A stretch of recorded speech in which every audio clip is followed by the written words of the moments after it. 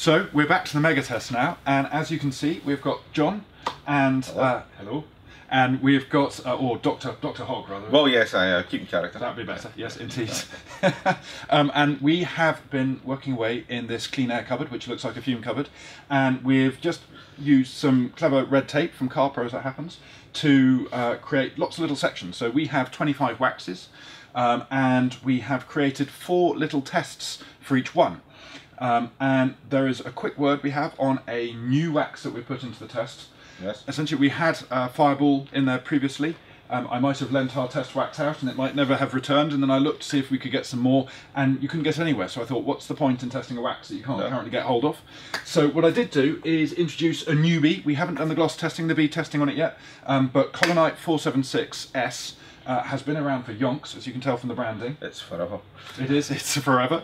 And a lot of the PVD guys use this as a winter protection wax because it's cost effective and it lasts well and it goes on easily. And it's really not expensive. I believe it's well under 20 quid for a pot this size.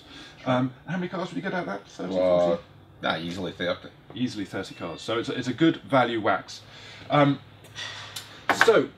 As I say, we're going to put them on here, and you might see that this is stainless steel, but it doesn't matter because the test we're doing here is how they react to different substances of pHs. pHs that they would normally find in the real world. Exactly. So, John, talk us through what we're going to do. First of all, we're going to hit the bird lime equivalent. Yes, we've got some organic acid, which will be equivalent to what you would get pH-wise in bird lime. And that's going to sit at around about pH 2.5. So that will give us a good indication of how the bird lime behaves on all the waxes. And this is an interesting point because there was an article released recently where it said that the wax has, or any paint protection has no effect on the bird lime, or rather on the protection of bird lime. The actual penetration through the film. Because it's actually the heat of the bird mess that expands and contracts the lacquer that creates the mark, the etching mark. The etch mark is actually effectively the lacquer wrapping around the bird lime. So, however, in the past, the orthodox has always been it's the acid that's etching away the lacquer, and we don't know the answer until we've done some testing. We'll try the test and see how it goes. So that'll be fun, and then we're going to up the odds, go more acid, but this time with a mineral acid as opposed to an organic acid, and this is to simulate. Essentially, have a go at simulating acid rain. In acid rain, you get 2 or 3 different types of acid. You get carbonic acid, but you also get nitric. Because of the lightning going through the sky, reacts with NO2, and you can get nitric acid. So we're having a go at that. So we're having a go at that one. And then we go into the alkaline scale, and the first thing is foam, and the second thing is TFR. Now there's an interesting point here because they are both pH 14, which is strong alkali, you don't want to drink it. Nope. But, as John will allude to, there's a subtle difference. The concentrations of the alkaline material are completely different. The foam being at approximately 2%, and the TFR being 4 times it, being 8%. So it will be interesting to see, and these are going to begin on neat, not diluted, to see precisely what it does to the wax films. And this is the whole point of this. It's a real world test. So you know, in the real world, people do use TFR, and unfortunately, in some places they use it at incorrect dilutions because it's a very quick way of cleaning a car, but it can dull things. So we're going to illustrate, you know, how well a wax can protect against that. And then the foam is, I mean, your foam product, that's essentially a snow foam? It's a snow foam, it's a sticky foam. And is that what you call a pH neutral snow foam? No. So okay, so this is an aggressive snow foam. Yeah. I suppose it's the differentiator is pH neutral foams tend not to clean overly well. You need a wee bit of alkalinity there to saponify the dirt that's on the car. Gotcha. And that's how you get a touchless wash. I see what you mean. So we've got all these tests, and we are bringing in Paul Ewing of Dirty Cars here in Glasgow area. Although technically we're in Renfrew. We're in Renfrew, but it's near Glasgow. It's close enough. Glasgow, it'll do. And Paul knows his chicken, so he's going to be putting on the wax properly and fairly. He's not associated with any particular brands or paid by anybody. He is objective. So we'll be putting on each of the waxes that we've got, and then we'll be spot testing. Now, how does spot testing work? We'll just literally spot test. We will take a measured drop of each of the chemicals, spot them on the waxes, lay them for the same time, pad them off, and see if they've affected the film. Gotcha. So what we're going to be doing is exactly as John said, with the help of Paul, and furthermore to that, we're then going to be putting all that data into the next edition of the magazine, which will be issue 6 coming out in December. So if you're seeing this after December, it will be in a magazine you're able to get. And furthermore, we're also going to do a solids test. We are going to do a solids test, and that will tell us approximately how much active constituents are in each of the waxes, which basically means we will flash off the solvent, and what is left is what's left on your car, and we'll be able to tally that to the gloss readings and all the other tests that were in the previous issue. And what's interesting about this is we're not able to say at this time whether a high level of dissolved solids is good or bad, or if in fact there's no correlation whatsoever, as in waxes that are able to give really high gloss, maybe there's one with really high solids and one with really low solids. So I suspect this hasn't been done before. So as a result, we don't have anything to go by. No, this is pioneering stuff. No idea. Brilliant. Okay, well, let's crack on. No problem.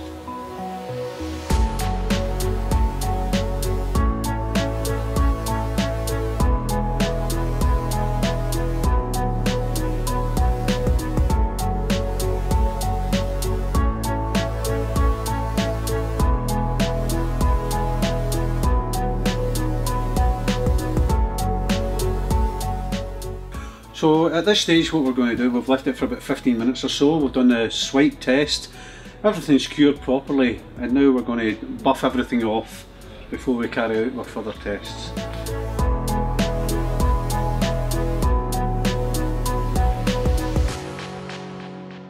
So now we're literally just putting a single drop or a couple of drops? Single spot. Single spot. And this is the equivalent of bird lime. And John, in terms of how long the spot will sit on there, are we going to try and aim for something specific? We'll aim for 5-10 minutes. Something okay. Like that. So in a real world environment, we always say with bird limes is you've got to act quickly, because the longer they're on there, the more damage they will do. And I think that stands regardless of whether the damage is a result of the heat or of the acidity. And again, when it comes to removing bird lime, there is a very specific procedure to follow which will help you remove it safely. Whatever you do, do not go and find a Brillo pad and have a scrub, because you will do untold damage to your lacquer and top coat, and sometimes it can't even be repaired with machine polishing. It will be miserable. Yes, it will be a bad day. So we'll now do the foam, which is the alkaline one.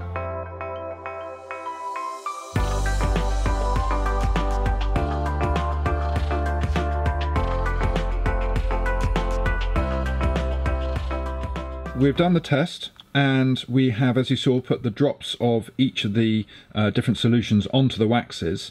And what we did was move the waxes around, so the lower half of each of these squares has had the solution moved over it and then dried off, and then we've simply sprayed some water over the top to see whether the beading behaviour is different, and therefore we can tell not necessarily the wax has been removed, but how much they've been affected by it. So here's the control, and as you can see on the control, it's fairly even beading all over the place. With the Supernatural Hybrid, the beading is pretty much reduced, so that suggests that that has been affected by the strongest acid solution. Angelwax Enigma, rather embarrassingly given where we are, has also been affected by it. The Fusso, again, you can tell at the top there is still beading, at the bottom it's sheeting, which again suggests that that's been affected. Maguire's Ultimate, again, maybe less so. Soft 99, the King of Gloss, has done very well. It's had absolutely no impact on the beading, that's consistent across. The Bouncers Sherbet Fizz, again there is a little bit of difference, but it's resisted pretty well.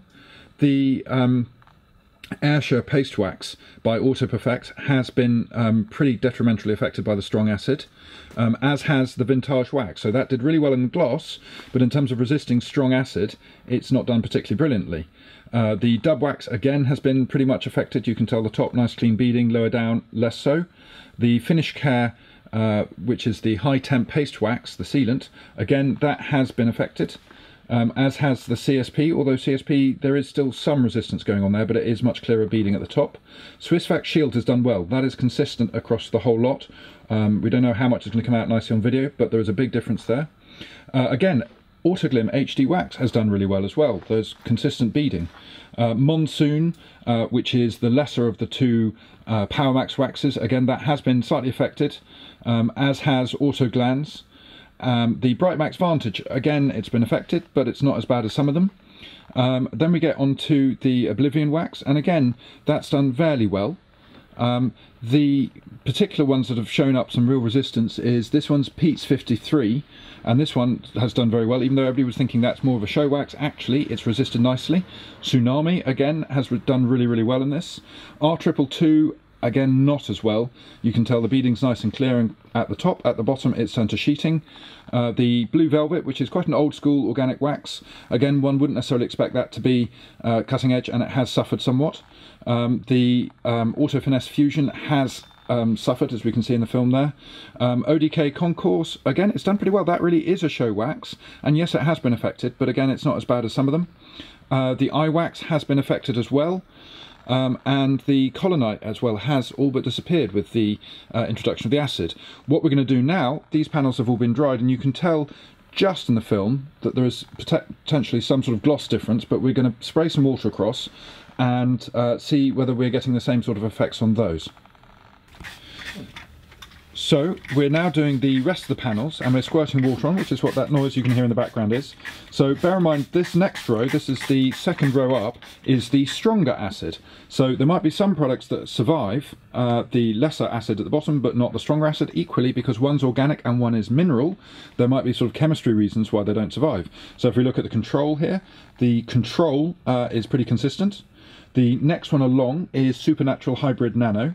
And John's just behind me. I'm going to ask him to tell me what the name of the next one along is so that I don't have to keep moving the camera. It's the Enigma. So this is Enigma, so that's a consistent finish, I would say there.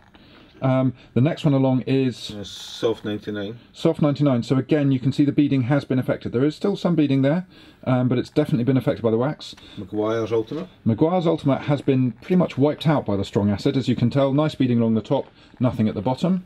And King of Gloss. King of Gloss, so this is the Fusso Gloss Enhancer. Again, that's been badly affected.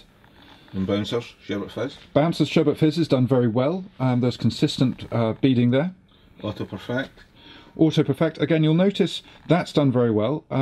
There's a big glob in the middle at the lower end of both of these ones, and that's where the main blob of the wax was, so that's where the effect is greatest.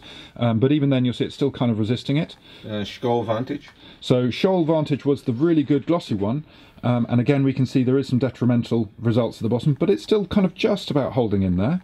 Dub Wax. Dub Wax, to our surprise, has done really, really well on this. We didn't think it would be necessarily particularly resilient, but it's actually got pretty consistent beading there. Bear in mind that these different products beaded slightly differently in the first place, so we're really looking about in context of the beading within a panel. So this next one is the Finish Care High Temp.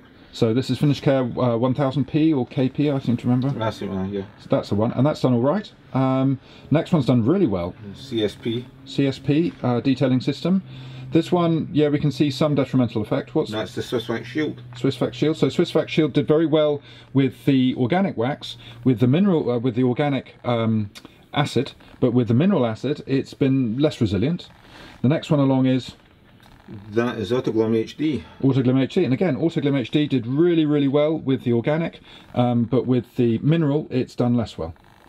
And then we're on to the Monsoon. Monsoon. So again, Monsoon was affected by the organic, though not as badly as some. Here it has also been affected, but it's really not that bad. It's kept going pretty well. Then the Autoglan Sierra. So Autoglans here, that has been affected. Again, there is still some sign of beading going on there, comparing those two. Then we're on the Bright Max Vantage. Bright Max Vantage, that's pretty good going. And again, it has been slightly affected, but there is still some sign of protection going on there. As we say, the beading is not a guarantee of protection. Equally, the lack of beading is not the guarantee of no protection.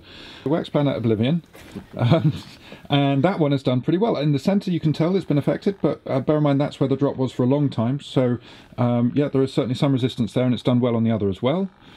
Pete's 53. Pete's 53, so again, this is one we thought was kind of more show wax, but actually it's done really, really well with the organic, and with the mineral, it's done just as well, if not better.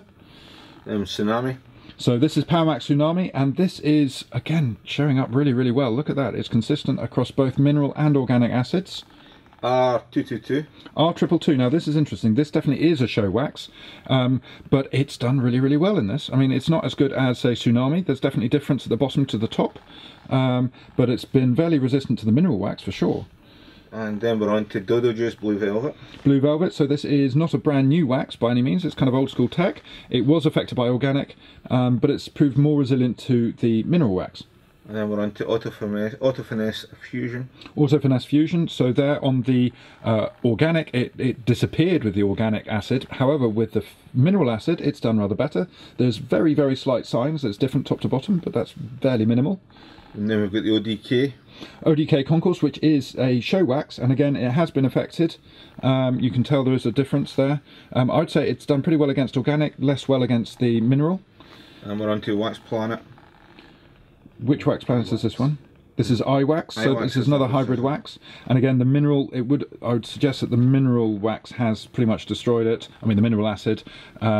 But again, on the organic side, that as well has affected. So the iWax is not proving as durable in the acid element. We'll see what it does in the alkaline shortly. And that's Colonite 476. So Colonite 476, that kind of old school wax that lots of people approve of, and it works really well, has actually proven here that it is very vulnerable to both mineral and organic acids. So now let's have a look at what they do on the alkaline scale. So we're back now, and we've been doing the test, and as we've shown on the acid side, there's been a real difference in a lot of the results. So some products have resisted the mineral acids quite well, others have resisted the organic acids quite well, correct, yeah. And some have resisted both pretty well. On the acid scale, which do you feel has impressed the most? The best one, I would say, maybe the Tsunami.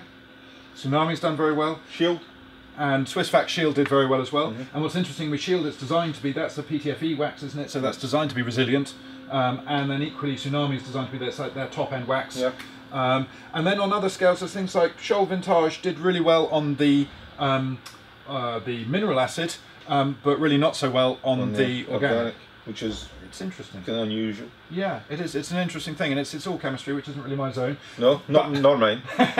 But we've had a bit of a disaster, and we were doing, as you know, the alkaline test. So we had the foam and the TFR, and the problem is both of those products and their reaction with water, you can't dry them very easily because they are foamy. I mean, they're foamy. They're full. TFRs, foams, full of surfactant, water susceptible, designed to be rinsed off and not wiped off. So we had a problem drying the panel, essentially, which has led us to a situation where we have half the panel beating like there's no tomorrow, but the other half, because it's still got surfactant, flat and wet. And sheeting. And so while also equally to get more off, we'd have to do vigorous rubbing, and then therefore it's a test of abrasion rather than anything else, which is not consistent. It's not a fair test, it's not consistent. So we've decided to ditch that part, because if we can't do it fairly and can't be fair to the different waxes, there is no point in doing it at all. And while, you know, in terms of precision and accuracy and stuff, we've done very well. Pretty precise. Pretty precise in the areas that matter. So again, some people will say, why didn't you do it on a painted panel? Well, the answer is we're testing the product itself, not its adhesion necessarily. No, it's a surface test. It's a surface test. So I think the results are fascinating, to be honest, and we're going to be getting full data sheet through, and in the magazine we'll write everything up and actually give a kind of a better assumption. And John's very kindly said he'll take some photos of each one. Just in dial, because John turns out is actually also a photographer as well. Yeah, so he knows his stuff. Keen. Yes, indeed. So we're going to put those in the mag, but for now, in terms of resilience and in terms of picking a winner of the Wax Megatest ultimately, personally, I've given the gloss side, and because John's read obviously the gloss review that we did down at Autoglim, I'm edging towards Tsunami. I know Vintage was better in terms of gloss, but in protection, Tsunami's done really well. Tsunami's done well. Yeah. Is it, and again, what would be your kind of angle to? I mean, I don't want to say this is definitely better than that, and that's definitely better than the other, because I'd say you're looking at 25 good waxes. Yes. All of which are going to be good value, and won't be a disappointment to the user. And it's hard to pick a winner, so to speak. But I mean, yeah, there's some good ones. Tsunami's good wax, Shield's good, Dub Wax has come out. It's come out well for a off the wall one. Yeah. And Dub Wax is a surprise. You know, if you look at the budgets of all the other ones, Dub Wax is a small organisation, and to come up with a wax that is competing side by side with big organisations is quite something. But I think it's really important to say how subjective waxes are, because certainly are. You know, in terms of their application, the type of gloss that they give, the warmth, that is a very subjective thing and more or less impossible to measure. And we did, with John Deleu's help, we did go through a lot of the usability stakes on the different waxes, so we've got an idea on that. And then on a scientific level, it might be the most glossy, but we're talking nths of a degree. Yeah. So really, it's down to personal favour. But the answer is you won't go wrong with any of these. But in terms of what I put on my own personal car, I would be tempted, and bear in mind that I'm normally a Dodo juice fan personally. I like the old school organic ones just because it gets me an excuse to do something quite regularly. I really like the CSP. I really like the Tsunami. That's good. And Soft 99 King of Gloss did well. King of Gloss as well. And King Gloss, you know, we were pretty critical of it in the gloss side because actually Fusso on its own did pretty much the same job, and King Gloss was supposed to be on top of it. And we thought, well, kind of what's the point? It's, you know, it's good value. That's certainly going for it. But actually, in the resilience test, King Gloss has come good and shown why there's a point to it. It's done well. And again, the Supernatural Hybrid Nano was a bit of a disappointment in the gloss stakes. That's done well against mineral acid. So yeah, it's an interesting test and it's an interesting thing. But we're not going to say definitely buy this wax and definitely don't buy that wax because it would be wrong of us to do so. Buy any of them because they're good quality waxes. Exactly. End of. So the only thing remaining is the solids test, residual solids, which is more of a kind of a muse. It's an interesting thing to know how much it will prove interesting. So now we have moved into a different lab, different laboratory, which is still in the Angelwax territory, but this one is where you deal with things like inks and stuff like printing inks, surface coatings, varnishes, lacquers. We'll do all the work that's required for them in here. I see, so it's a second lab. And we are doing here a test for the kind of retained solids of a wax? Essentially it's a solids test. What this will do is it will tell us the active amount of wax polymer that is actually going on the car. Gotcha. Okay, and what's the process? The process is quite straightforward. We have a tray which we stick in the scale. We then write down the weight, which in this case is 2.25 grams. We then take some wax, put that on, which is then put it up to 2.84 grams. We will then put that in an oven, which will be about 115 degrees. At that temperature, the solvents that are in the waxes, what sort of solvents? Kerosene, limonene, aliphatics, aromatics, they will all come off and we'll be left with the waxes, potentially some of the fragrances, but basically what goes on the car will be left.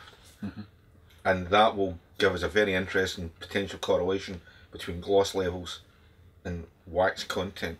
And so the retained solids will be expressed as a percentage? As a percentage, yes. A percentage of that thing. So, for example, Enigma or any of the other ones will be, at the time we'll say, yeah, that was 30% retained solids or 40% retained solids, 60%.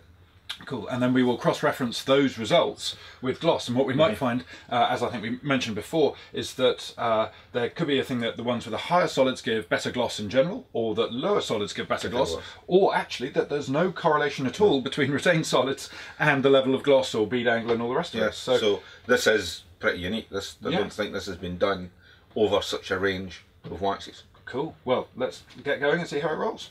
No problem. So now John has measured out 3 samples. The reason we do 3 for each wax is because it increases accuracy by repeating it. Repeating it, we get an average. And a question I've just asked, which is a bit dumb, is how do we know which sample is which? And the answer is that he has put numbers on the bottom. So that makes sense. So John, this is your special oven. Yes, my analytical oven. 115 degrees, plus or minus a couple. I can feel the heat off here already. And you can smell the Brady's. Basically, these just get put in.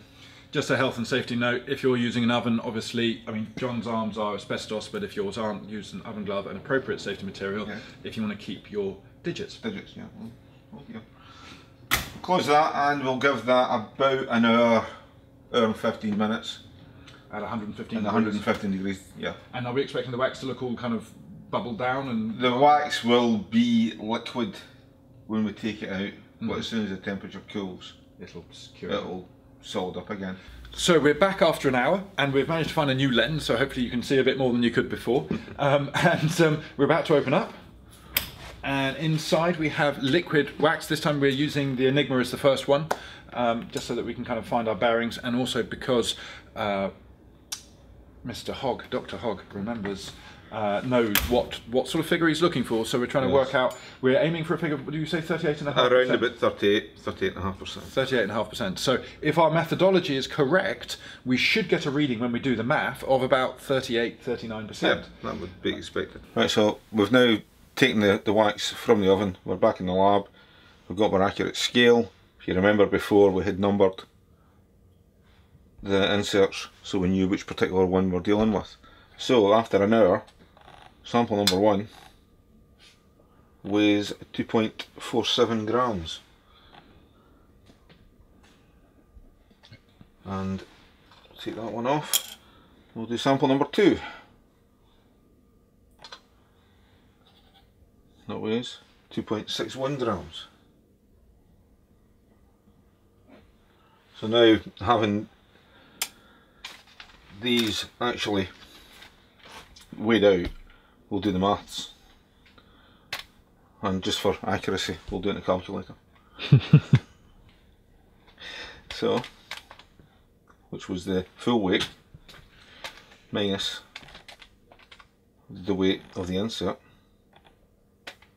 So we started off with 0.59 grams of wax. After an hour, we have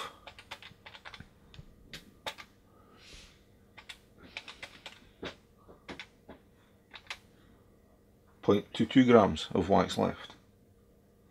And then to convert that to a percentage, divide that by what you had, it comes down to about 37.3%.